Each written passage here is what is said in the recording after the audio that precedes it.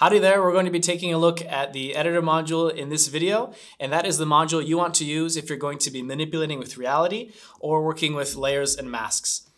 If we were to compare the develop module and the editor module, the develop module is what you're going to be using for your basic edits with your photographs, whereas the editor module is there for more intensive edits, manipulating reality, placing objects into backgrounds, working with layers and masks, and you get the point. So let's jump in and see what we can do. To access the editor module, the easiest way to get started is by selecting a photograph and then clicking on the editor module line up here in the top right corner.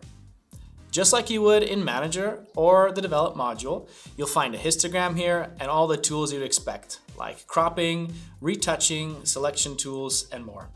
Most of these icons represent several other tools that you'll find when you click the main icons open. For example, when you open the selection tools, you'll find several variations of how you can isolate things within the photo. As mentioned earlier, the editor module allows you to play with layers, which essentially is images stacked on top of one another.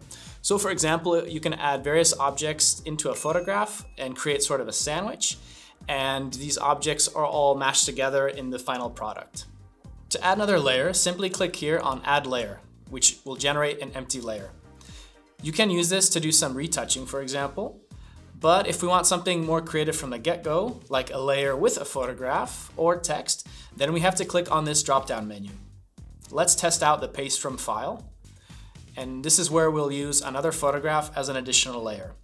For this example, let's use a file that's made up of, let's say, these flying birds here, and add that to the already existing rock formation photograph. It's cheesy, but you'll get the point.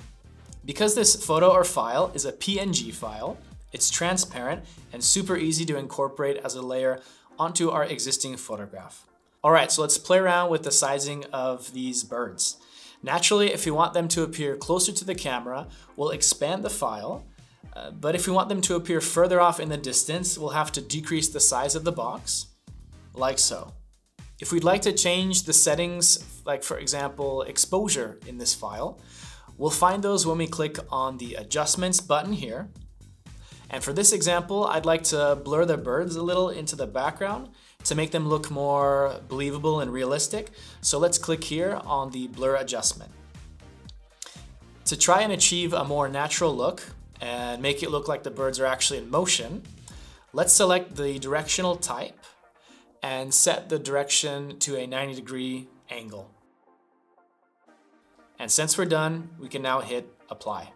If we want to access any of these adjustment tools faster next time, we can click on the star here to add them to our favorite list, which is up top.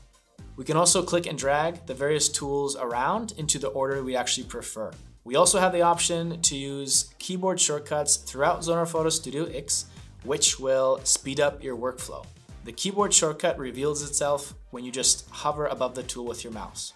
Masks are another tool we have at our disposal in the editor module, and they're used to cover or reveal various parts of our layers in the final version or product of our photo. If you want to add a mask, simply right-click on our layer, go to Mask, and find the options we have there. We'll also go over that in detail in additional videos. After we're done with our editing, it's time to save our work. If we've used more than one layer, it'll be necessary to click on Merge Layers before we can actually save our file. We also have another option where we can leave the project unfinished and return to it later. For this option, we'll save it as a .zps file. If we work with a raw file in the editor module and then we try to save it, we'll find out that we have to save the file as another format because naturally, it's not possible to store information on a raw file. Okay, now just like with anything else, it's a matter of repeating what you've learned here today. Go into the editor module, start playing around with it. Let us know what you think in the comments below, and I hope to see you in the next video. Until then, have a good one. Bye.